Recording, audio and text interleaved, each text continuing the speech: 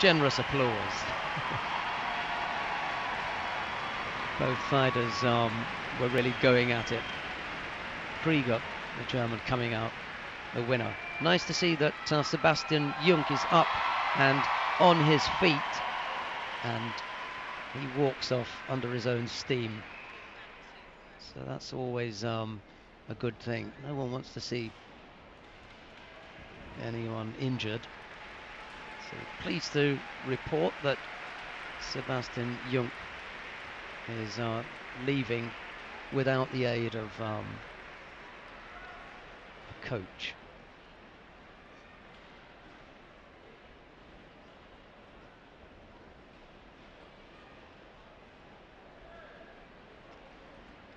Well, he's managed to find his way off the mat. They really need to take him to an area where he can get some treatment for that knee. The next two fighters are on their way and into the arena. The scoreboard is still flashing O'Neill as the winner, but we are now going to see BRICENO of Venezuela and KHALILOV Sharif of Uzbekistan. I didn't see any Uzbeks fighting yesterday. They may very well have been on, but I don't remember seeing them.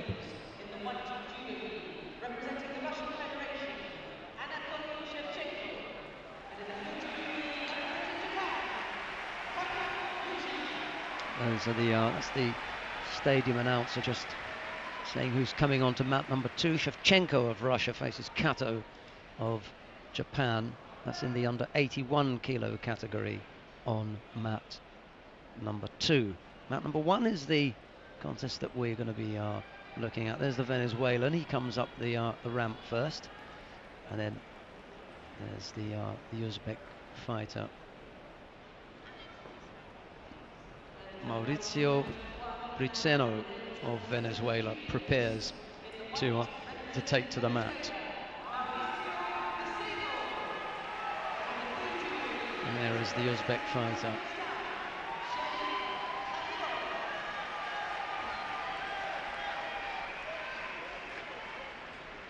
Sharif KHALILOV of Uzbekistan. That's Sensei Oyama leading on KHALILOV.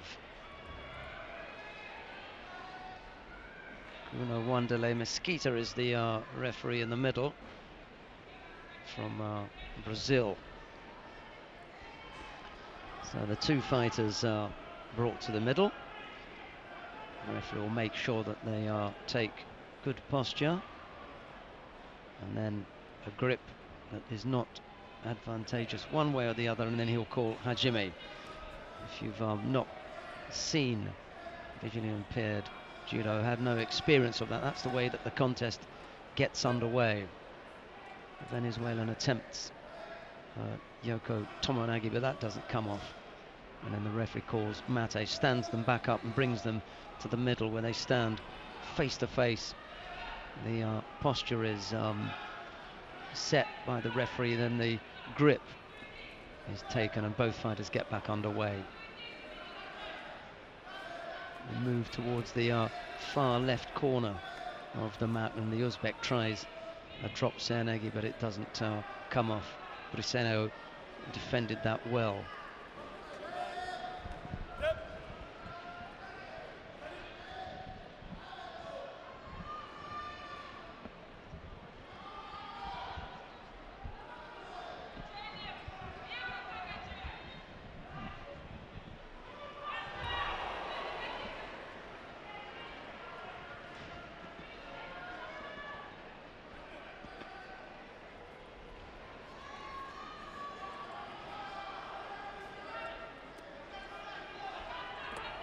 BRICENO tries the Sutemi Waza, throwing himself first and then trying to throw his opponent. I think for a moment the referee may have called a nippon, giving that to the fighter from Uzbekistan, but there was nothing of his technique in it. That was an attempted Sutemi Waza.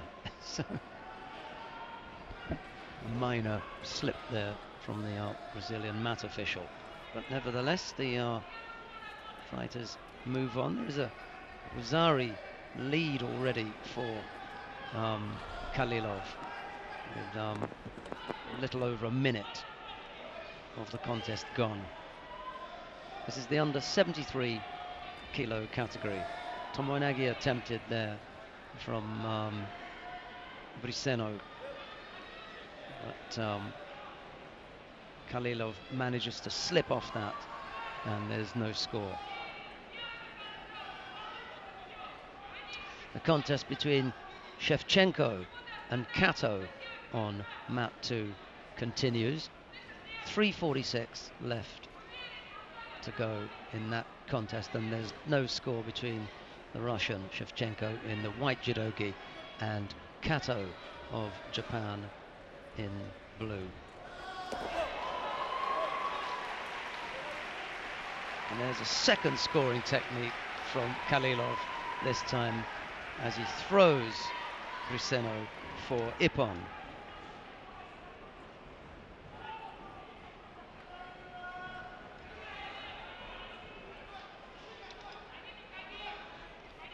Managed to come up with two really good scoring techniques, did KHALILOV. First one scored Wazari, the second scored Ippon. And there's a bow and then a hug and a handshake between the two fighters, and then their escorts come to take them off the mat. Osodagari was the winning technique.